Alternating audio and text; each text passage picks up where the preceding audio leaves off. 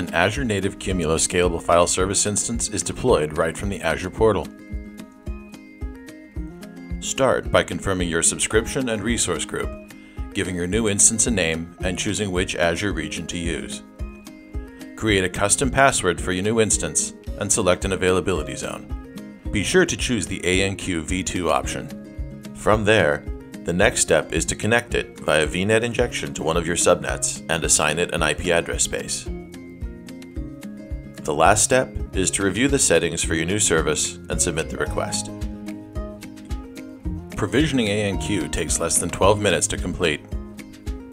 Once the deployment process finishes, all you need to do is connect to one of the new instance's IP addresses and log in using the password you entered during the request process. From there, you can configure and use it exactly like your on-prem file storage.